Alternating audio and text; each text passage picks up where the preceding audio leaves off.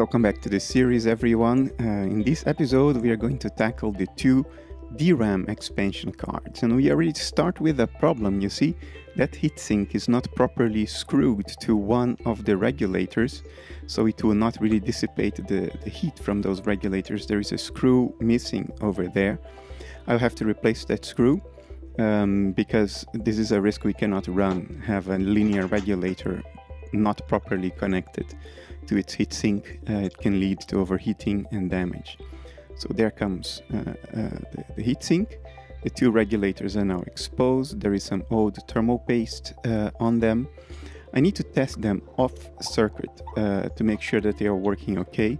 I will not be drawing a lot of current from them, so it's iffy whether this test will not be completely safe, but at least it will give us an idea. So I take out the two linear regulators. One is for 5 volts, the other one is for 12 volts. Off they come.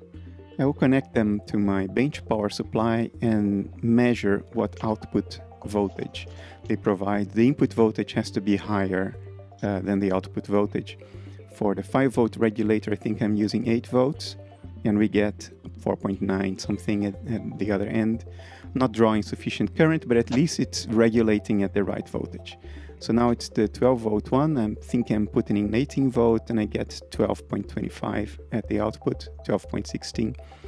That's good enough. It's not a thorough test because I'm not drawing current from them. They can fail when you draw current from them. But I'll take the risk and I will reinstall the original regulators, again, because this is a minimal intervention restoration. I want to keep as many of the original parts as possible. Now, reinstalling them is a little bit tricky. You cannot put them flush against the PCB, otherwise they will not connect correctly to the heatsink, which has some spacers, some standoffs. So you need to cover that distance. So I'm using blue tack to make sure that the distance is the correct one. I keep checking and rechecking just to make sure. Once I'm satisfied that they are the correct distance from the board, I just resolder them with good flux paste and good solder, 6040. Then just cleaning the flux. Left behind, I will be adding some new fresh thermal paste. These are the standoffs that I'm putting back in the screws. You see all the 3 standoffs in there, and there comes the new thermal paste. And I screw the heatsink back in. I do this for both boards, and then I move on to testing each individual 1-bit DRAM chip. This is a 2104, so it has 4096 bits. It's only 1 bit per chip. And I test them individually on my little DRAM, single-bit DRAM tester. You have some LEDs there that tell you the result. Let me show it closer. You just put the chip on that little socket, you press a button, and the LEDs flicker as it's performing the tests. And if you get blue at the end, in this case it's only 1 blue square, because instead of 16K I only have 4K bits. But if we get blue, it's working. When it's not working, when you press the button, you get red. And a bunch of chips actually were not working.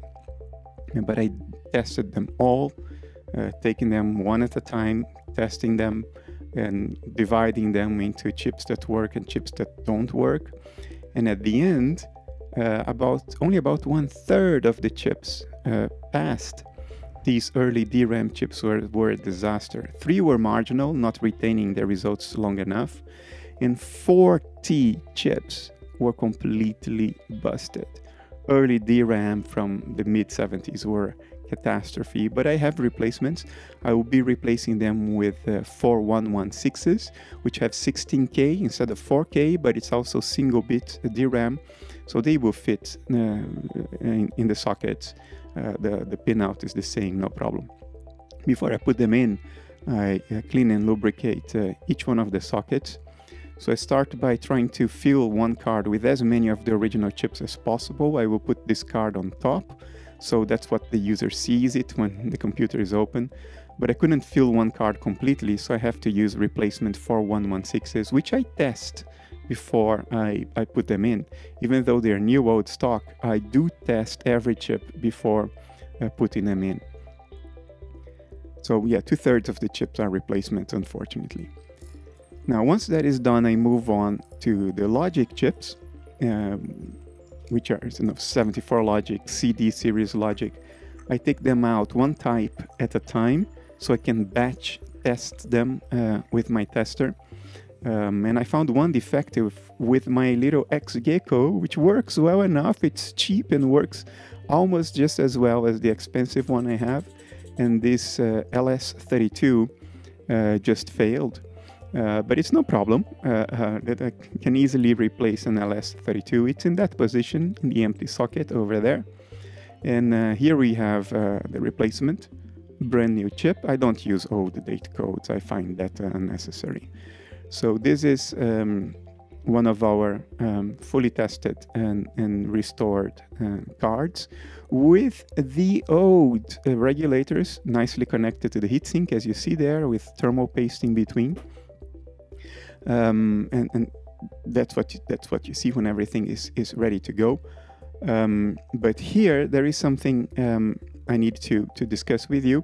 There are lots of tantalum capacitors on these cards, and I cannot use the variac. That's why I'm doing this in slow motion, so I have time to discuss this with you.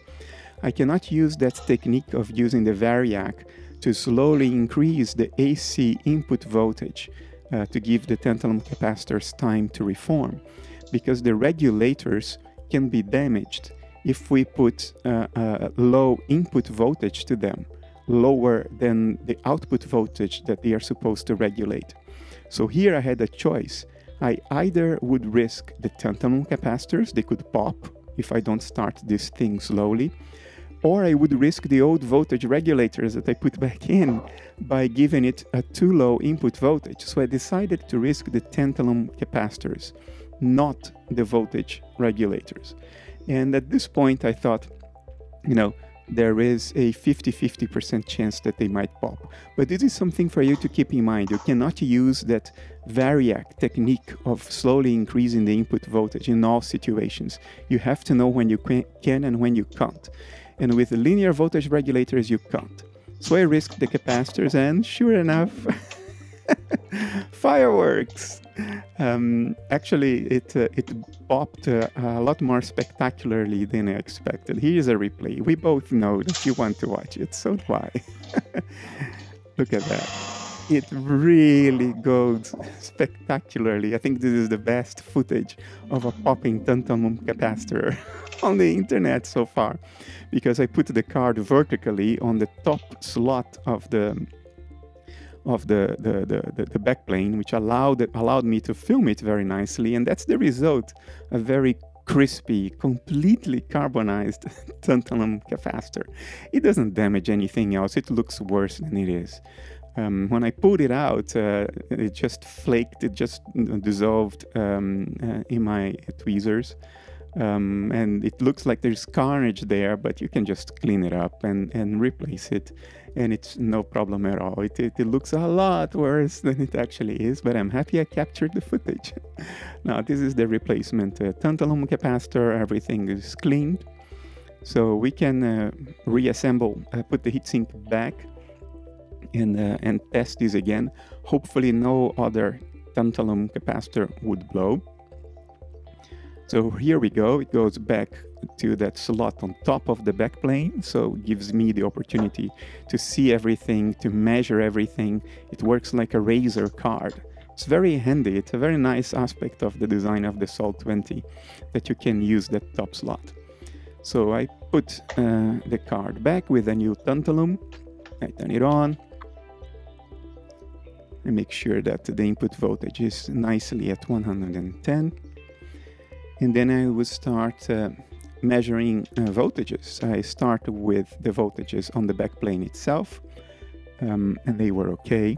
So the input voltages going into the regulators were okay. I check for heat. 5 volt is okay, but the 12 volt was burning So I switched it off at first. I checked the temperature. It was pretty high. You can't see because of the glare, but it was way too hot. So I turned it on again to measure the voltages going into the memory chips. In other words, the regulated voltages. I check on the backplane first, like before. And on the chips, I find the -5 volt is okay, the +5 is okay, but the +12 is not. It was 1 volt point something. Sorry, with the glare you can't see it, but the 12 volt regulator was busted. The moment current was drawn from it, it was busted. I was surprised because the current draw shouldn't have been that high to really bust a regulator, but I decided to remove all tantalum capacitors anyway. When I tested that one, it was giving me a short circuit. The tester was telling me that's not a capacitor anymore, it's a resistor. I doubted it, I swapped the leads, tested again, and again, a short. So that's why the regulator was busted. There was a short on the 12 volt line, drew a lot of current from the regulator and busted it. Of course, I had tested all power rails, their impedance to ground before I turned it on. And there was no problem there. There was not a short at that point, but when I turned the machine on and put current through this card, the oxide layer of that tantalum capacitor just cracked and shattered and turned the capacitor into a resistor. I'm still testing it, look, with a multimeter in continuity mode, 0.3 ohm. So that's what you get when you don't reform capacitors, you see? If you think I was exaggerating in the previous episodes, this is your answer. Had I not done that and just turned on this machine, it would have been popcorn cooking. It would pop all over the place. But anyway, it's clear that I shouldn't run this risk anymore. So I pulled every single tantalum capacitor and replaced it with new ones. There was a pattern to the problems. Some colorful tantalum capacitors were the problems. The orange ones were okay, but I replaced them all. These are the culprits. These little guys, colorful like that, these are completely unreliable. So yeah, just change them all, not to worry about things anymore. And then I figured, you know what, I'm not going to run risks anymore. So I decided to swap out all 4 regulators. There are 2 per board, 5 and 12 volts. I swapped them all out for brand new ones, not to run any risk anymore. This is still a minimal intervention restoration, but not a crazy risky restoration. So I swapped them. Okay, before we actually put the card in and test it, I want to check the system and the system's behavior without the card. Each card has 4 memory pages with a starting address. I'm showing you those there. Comes from 8000 to B000 in X for the first card. And if I dump the memory contents in those addresses, I get FFFF everywhere because the card is not installed. Now if I put the card, first thing I would do is test the voltages that they are being regulated, and they are. All 3 rails are properly regulated, no problem there. And now I will do a memory dump on those same addresses again. And now we have content, you see? So the system is seeing the memories in those cards. Now the next test is to actually write something to memory. That's what I'm doing there, to addresses that belong in those cards, and then dumping the result to see if it wrote correctly. And yes, everything tested out. This is an example. I'm dumping address 8000 to 800F in X. I already entered those numbers there before, but now I'm going to enter new numbers from 8000X onwards, and I do 00, 11, 22, 33, 44, and so on until FF. And that's the beginning of the address space of page 1. It goes from 8000 to 8FFF. So I wrote everything in and then do a dump of that segment I just wrote into again. And there we go. Those are the values I wrote. So I do this from the beginning of every page and the end of every page for all the 4 pages of each of the 2 cards, and everything worked fine. So we are good to go. The next thing is just to test for the temperatures that we get on the card after some use, to make sure that nothing's overheating. Nothing was overheating. So this is it, folks. So stay tuned for the next episode, which will probably be the last episode of this series. In the meantime, take care. I'll see you then.